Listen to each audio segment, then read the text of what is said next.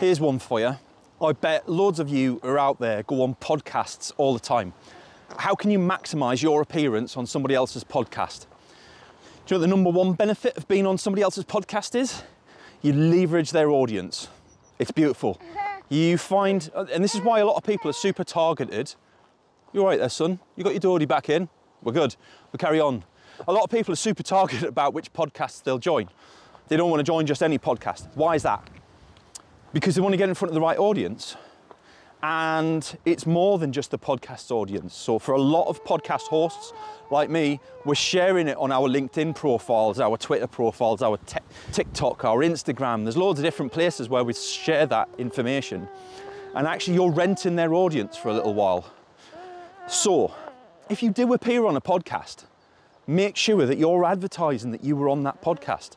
Make sure you share with your audience that you were on the podcast and ask the person who's producing it how they're going to be promoting that episode, where you might be able to find their tags. Can they tag you in it? Make sure you give them your contact details. People forget all these basic things when they're going to be a guest on a podcast. Is just make sure they've got, make it easy for your podcast host. And if you are the host, make sure you make it easy for your guests like I do. Make sure you give them a place to put their information in. Make sure you find out how you can contact them, how your audience can contact them if they're interested. And then make it easy for them to talk about their business in a non-salesy way. And it's surprising how much content you can create from all of that.